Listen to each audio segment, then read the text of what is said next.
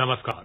A warm welcome to World News and Indian Perspective on All India Radio. This is R.S. Raghu and with me is Manoj Singh Rana, bringing glimpses of the major developments of the day from across the globe. Over the next half an hour, we shall bring you the latest from the world of politics, economy, sports, entertainment and more. The headlines. Prime Minister Narendra Modi reviews preparations and operations being undertaken by armed forces in combating COVID-19 pandemic. Retired medical personnel being recalled to work in COVID facilities. US lifts export ban on the essential raw materials COVID-19 vaccine production in India.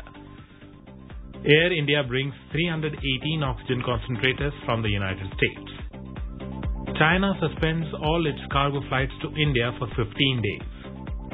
India and Japan reaffirm cooperation to overcome recent challenges over telephonic interaction between prime ministers of both the countries. Nomadland wins Oscar for Best Picture at the 93rd Academy Awards. And in IPL cricket, Kolkata Knight Riders take on Punjab Kings.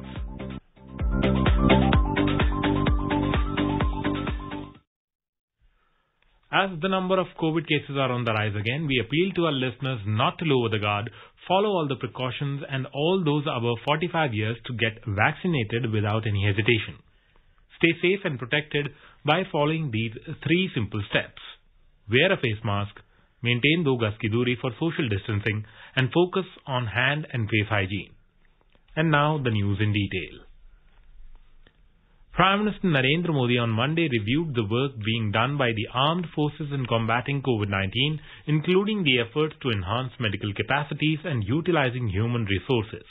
The Chief of Defence Staff, CDS, General Bipin Rawat called on Mr. Modi and they reviewed the preparations and operations being undertaken by the armed forces to deal with the pandemic. The Chief of Defence Staff briefed the Prime Minister that all medical personnel from armed forces who have retired or taken premature retirement in the last 2 years are being recalled to work in COVID facilities within proximity of their present place of residence. Other medical officers who retired earlier have also been requested to make their services available for consultation through medical emergency helplines. The Prime Minister was also informed that all medical officers on staff appointments in Command Headquarters, Corps Headquarters, Division Headquarters and similar headquarters of Navy and Air Force will be employed at hospitals. The Chief of Defence Staff informed Mr. Modi that nursing personnel are being employed in large numbers to complement the doctors at the hospitals. The Prime Minister was also briefed that oxygen cylinders available with armed forces in various establishments will be released for hospitals. The CDS also said that they are creating medical facilities in large numbers and wherever possible military medical infrastructure will be made available to civilians. Mr. Modi also reviewed the operations being undertaken by Indian Air Force to transport oxygen and other essentials in India and abroad.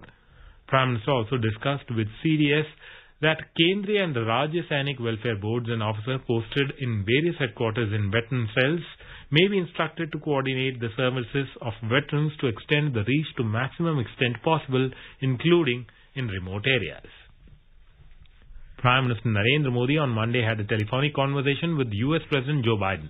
The leaders discussed the evolving COVID situation in both the countries in detail. Mr. Modi thanked President Biden for the support being provided by the United States to India. In a tweet, Mr. Modi said his discussion with the US President also underscored the importance of smooth and efficient supply chains of vaccine raw materials and medicines.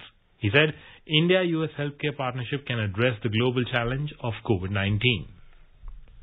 The US government has decided to lift the export ban on the essential raw materials required by the vaccine manufacturers in India for production of COVID-19 vaccine. This development comes after National Security Advisor Ajit Doval and his US counterpart Jake Sullivan had a phone conversation regarding the spike in COVID-19 infections across the country. Mr. Sullivan affirmed America's solidarity with India. This also comes after several US lawmakers voiced their concerns over the COVID-19 situation in India. They exerted pressure on the Biden administration to extend assistance, release vaccines and other raw materials critical for India. White House said US has identified sources of specific raw materials urgently required for Indian manufacture of the Covishield vaccine that will immediately be made available for India. In a tweet, US President Joe Biden said that America is determined to help India deal with the spike in coronavirus cases, just as India helped Americans when US hospitals were strained early in the pandemic. Civil Aviation Minister Hardeep Singh Puri today said that Air India has brought 318 oxygen concentrators to India on its New York-Delhi flight on Monday. He said all efforts to strengthen India's fight against the pandemic are on. He said, "Let there be no doubt, we'll turn the tide." Ambient air contains about 20% oxygen and 78% nitrogen. An oxygen concentrator is a device that takes in ambient air and filters out nitrogen from it to concentrate the oxygen molecules in the treated mixture. Meanwhile, External Affairs Minister Dr. S. Jaishankar on Monday had a telephonic conversation with Foreign Secretary of the UK, Dominic Raab. Both discussed the cooperation to address different aspects of the COVID challenge. They also reviewed progress in the bilateral agenda. The UK government on Sunday announced that more than 600 pieces of vital medical equipment will be sent to India to support the country in its fight against COVID-19. Government on Monday said that more than 14 crore 19 lakh vaccine doses have been administered in the country till now. Nearly 93 lakh healthcare workers have been administered the first dose of vaccine and over 60 lakh have received the second dose. Briefing the media in New Delhi, Joint Secretary in the Health Ministry, Love Agrawal, said that the management of COVID-19 across states and districts to follow three main principles: containment, clinical management and community engagement. He said there is a need for continued focus on physical distancing measures. The Joint Secretary said the use of masks coupled with physical distancing can lower the transmission. He said research has shown if no physical distancing measures are followed, one person can infect 406 people in 30 days. Mr. Agrawal said rational use of oxygen and appropriate prescription of drugs such as remdesivir and tocilizumab are critical in fighting against pandemic. He said many people are found to be occupying hospital beds out of panic. He urged people to take admission only at doctor's advice. Additional Secretary in the Home Ministry, Piyush Goyal, said India has enough medical oxygen available. He said the transportation of oxygen tankers is a major challenge. Mr. Goyal said India is ordering oxygen tankers from abroad on a purchase or hiring basis. He said using real-time tracking, the government is monitoring the movement of oxygen tankers. Mr. Goyal appealed to people not to panic over the current COVID-19 situation. Director AIIMS New Delhi, Dr. Randeep Guleria, said we have to reduce the number of cases and use hospital resources optimally. He said the judicious use of oxygen is very important. Dr. Guleria said right now there is unnecessary panic. He said unnecessary panic is causing more harm than good. Dr. Guleria said remdesivir was not found to have any mortality benefits and it is not right to think of it as a magic bullet. He said it is only useful in moderate to severe cases. The Union government has directed states and union territories to ensure that liquid oxygen is exclusively used for medical purposes only. The exception to 9 industries has also withdrawn in order to enhance availability of medical oxygen in the country. Union Home Secretary and Chairman National Executive Committee Ajay Bhalla has written to Chief Secretaries of States and Administrators of Union Territories in this regard. Mr. Bhalla has asked all manufacturing units to maximize their production of liquid oxygen and make it available to the government for use of medical purposes only with immediate effect until further orders. All stocks of liquid oxygen should also be made available to the government for use of medical purposes. Mr. Bhalla said no exception is allowed to any industry with regard to use of liquid oxygen. China's state-run Sichuan Airlines has suspended all its cargo flights to India for 15 days, causing major disruption to private traders' efforts to procure the much-needed oxygen concentrators and other medical supplies from China. This happened despite Beijing saying that India and China are in communication for COVID-19 assistance to India. The suspension of cargo flights came as a surprise to agents and freight forwarders who are frantically trying to procure the oxygen concentrators from China. More in this report from Beijing. In a surprising move, Chinese state-owned airline suspends its freight operations to India, citing surging COVID-19 cases, despite Beijing saying that it wants to assist India in COVID-19 management. Chinese Foreign Ministry spokesperson did not comment on this matter. He said that China is ready to provide support and help to the best of its capabilities if India makes specific demands. There are also complaints of Chinese manufacturers hiking the prices by 35 to 40%. The freight charges have been increased to over 20%. Following the decision of Sichuan Airlines to cancel flights, it becomes very challenging to rush the supplies as they have to be rerouted through Singapore and other countries through different airlines, which delays the much-needed supplies. The suspension of the flights owing to the coronavirus situation in India is surprising as there is no crew change in India and the same crew flies the aircraft back. The Chinese cargo flights, besides the shipping services, have been operational throughout the pandemic, touching supplies of lucrative mobile phone equipment as well as a lot of other Chinese exports to India. But during the real need for a humanitarian cause, Chinese state-run airlines backed off. Anshuman Mishra for World News, All India Radio, Beijing. This is All India Radio giving you the world news. 3 steps to stay protected and stay safe from COVID-19. Wear face mask, 2 gaz ki duri to maintain social distancing, maintain hand and face hygiene. Welcome back to the world news. Prime Minister Narendra Modi on Monday interacted with Prime Minister of Japan Yoshihide Suga over phone. During the interaction, both the leaders discussed progress in various ongoing bilateral initiatives. The two leaders discussed the COVID-19 situation and exchanged views on various regional and global challenges posed by the pandemic. They appreciated the support and facilitation provided to resident citizens in each other's country during the pandemic and agreed to continue such coordination. Prime Minister Modi thanked Prime Minister Suga for providing assistance to India for combating the pandemic. Both the leaders highlighted the importance of close India-Japan cooperation to overcome these challenges.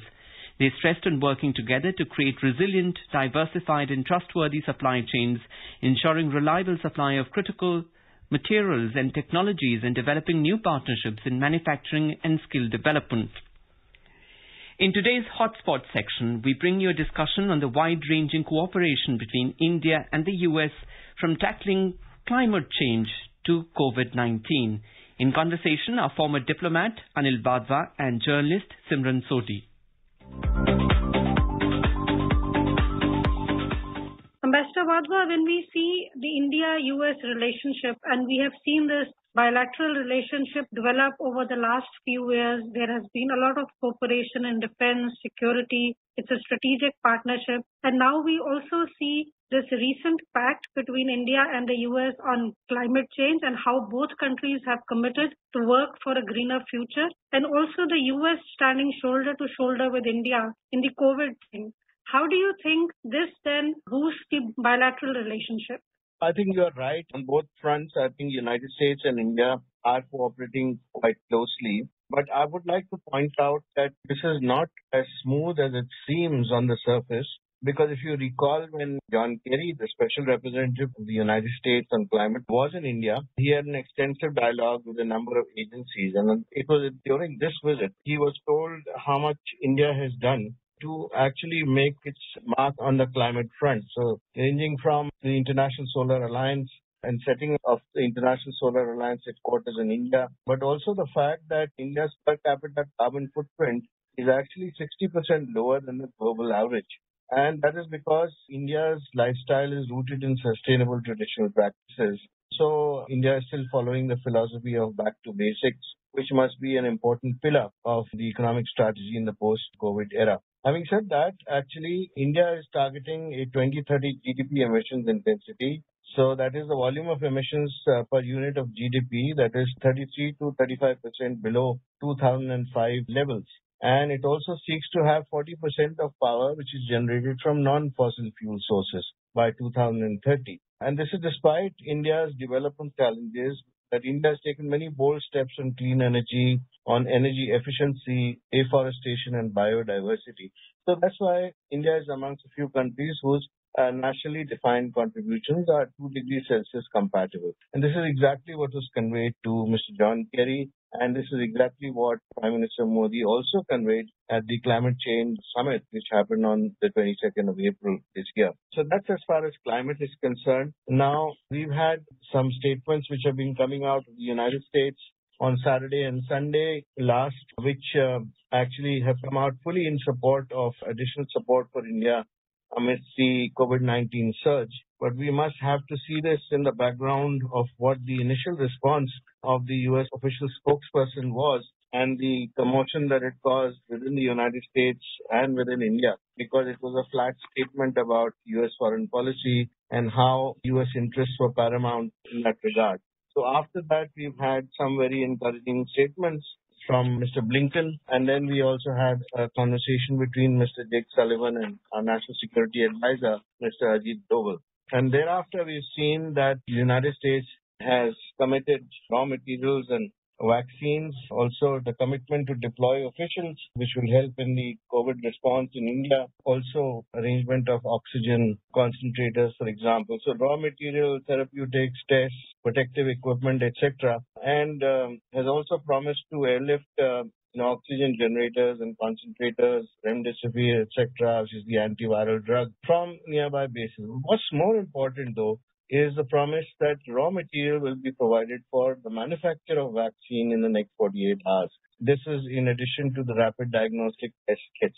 And if you recall, India has been asking for the need to lift these restrictions, which have been imposed on the export of critical raw materials and equipment for some time now. In fact, the first virtual summit of the Quad leaders in March had talked about the need of the four nations to work together in vaccine production and delivery. But when it came to the crunch, all that India had received so far from the US was some silence, defense of the already existing regulations in the United States, in which it was America first again. So that has been reversed, and the United States leadership has let go of that policy now, which must be welcomed in India.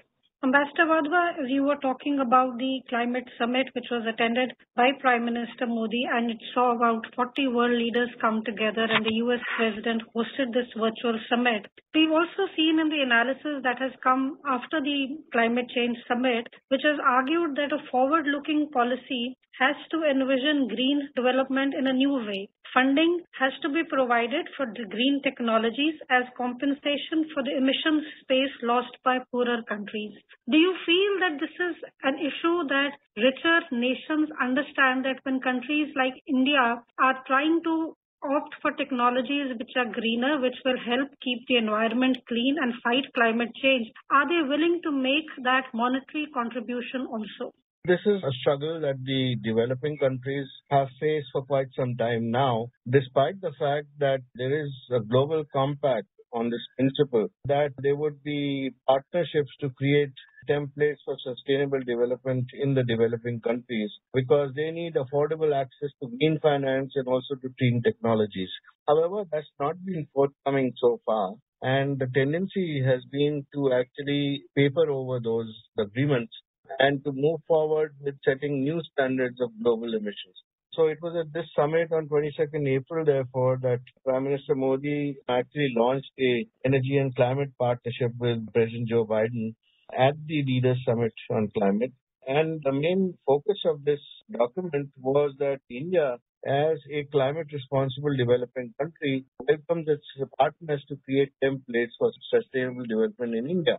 And also this is in keeping with the past promises of developed countries, because developing countries need affordable access, as I said, to green finance and clean technologies. So India-US Climate and Clean Energy Agenda 2030 partnership document is basically aimed to help mobilize investments to demonstrate clean technologies and enable this green collaboration. And its aim would be to, in fact, demonstrate and scale innovative clean technologies which are needed to decarbonize important sectors. That includes industry, transportation, power, and buildings, and then build the capacity to measure and to manage and adapt to the risks of climate change-related impacts. Obviously, in future, this will have to proceed along two tracks.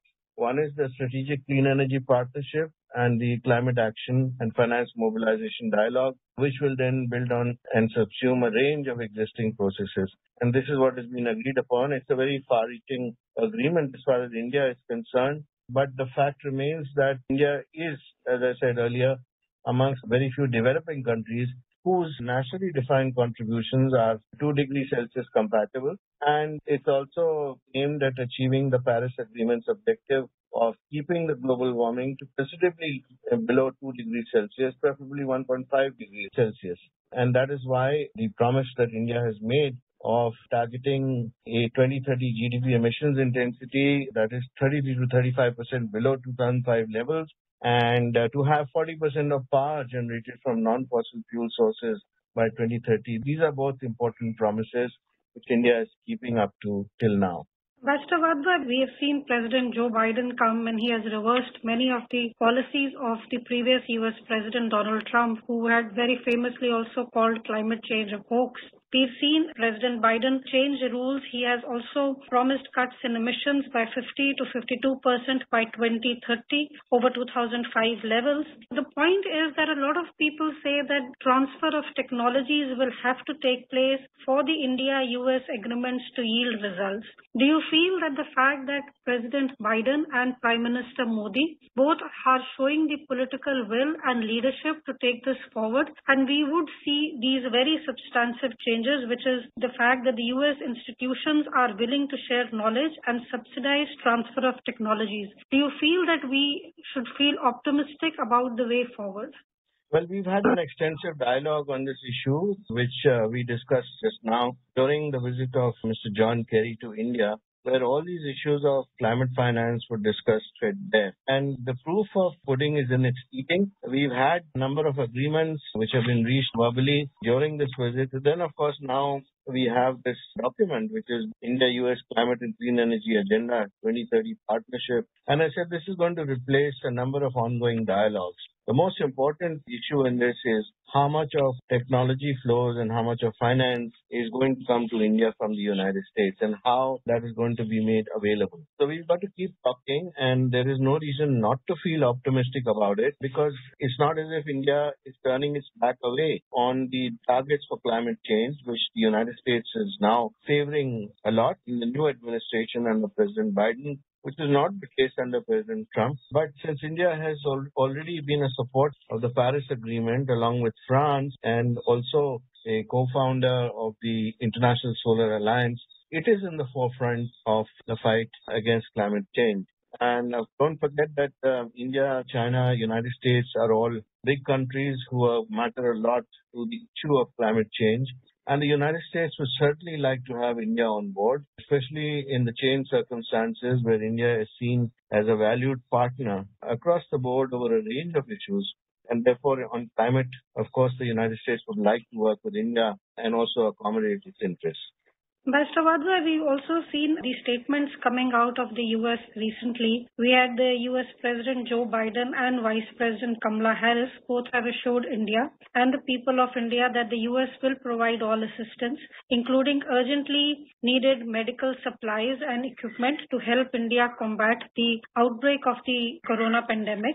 And President Biden has also tweeted that just as India sent assistance to the United States as our hospitals were strained early in the pandemic, we are determined to help India in its time of need. How do you see this outreach by the U.S., especially as you had also pointed out earlier, we did see the United States being a little more cautious and there was this America First thing. But do you feel that maybe sense has prevailed and the world getting together, just like India was willing to share the vaccine, the US realizes the value of that cooperation, and we have the US now stepping up and reaching out to India just the way India did? Let me get back to what I said earlier on this issue, because just a few days ago, the response from the U.S. official spokesperson was something which did not evoke good responses in neither India nor in the United States, because I think what has happened is that across the social, political and business spectrum in the United States itself, there has been criticism for the perceived indifference to India, which has been reeling under a COVID-19 wave. So the Biden-Harris dispensation actually, in my view, jolted into action this Sunday, pledging to commandeer all possible supplies and resources to help India in its struggle to contain the pandemic. And that is why you had that statement from President Biden, who said that the United States is determined to help India in its time of need. And he has recalled that India also stepped up the plate and helped the United States in its times of need. And this, of course, followed the conversation between the U.S. National Security Advisor Jake Sullivan and Mr. Ajit Doval, the National Security Advisor of India, where he said that the United States is deeply concerned by the severe COVID outbreak in India and that they were working around the clock to deploy more supplies and support to the friends and partners in India as they bravely battled this pandemic. On Saturday, we had a conversation between the External Affairs Minister of India and also the Secretary of State of the United States. So that was also a meaningful conversation in which the damage which was done by that statement of the official spokesperson was undone pretty quickly. And I think it's only because of the fact that the leadership in the United States realizes that India is an important partner and it has to be supported in times of need. Also an important partner with regard to partnership in the Quad for vaccine development. And that's why we've had this landmark change of decision or a change of heart, if you might call it, where we now have assurance that there will be lifting of restrictions imposed on the export of critical raw materials and equipment for vaccine production in India. And in the coming days, we will continue our discussions on the India-US cooperation in various areas, including the US assistance to India as India grapples with the pandemic at home. With this, we bring today's discussion to an end. Thank you.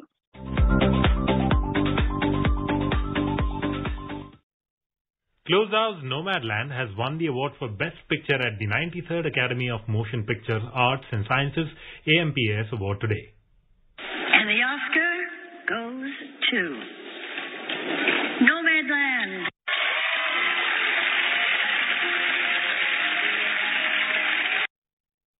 China-born Zhao has become the first woman of color to win Best Director, and historically diverse group of winners took home awards. Zhao is also only the second woman in Oscar history to win the Academy Award. In the biggest surprise of a socially distanced Oscar ceremony held during the pandemic, Best Actor went to Anthony Hopkins for his performance in the dementia drama The Father.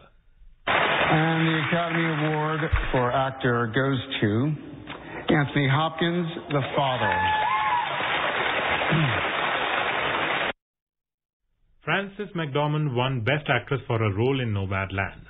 The Oscar for Best Actress goes to Frances McDormand. In IPL cricket, Punjab Super Kings have set up a target of 124 runs for Kolkata Knight Riders in Ahmedabad. In reply, Kolkata Knight Riders were 102 for 5 in 15 overs when reports last came in. Earlier, Kolkata Knight Riders won the toss and opted to field. Now let us take a look at the major developments around the world as reported in the foreign press. Washington Post writes that a Russian court suspends Navalny's political headquarters while it considers banning his organizations. Wall Street Journal reports that Tesla is expected to post record earnings at the start of turbulent year. A quick look at the headlines once again. Prime Minister Narendra Modi reviews preparations and operations being undertaken by armed forces in combating COVID-19 pandemic.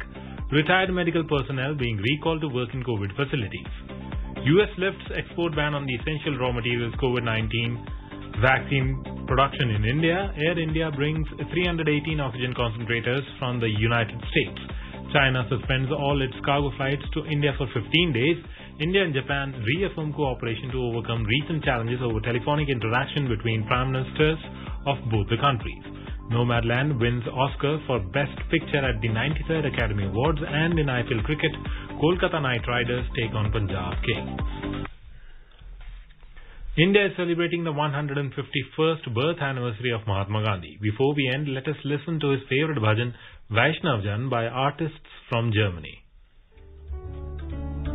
Vaishnava Janata,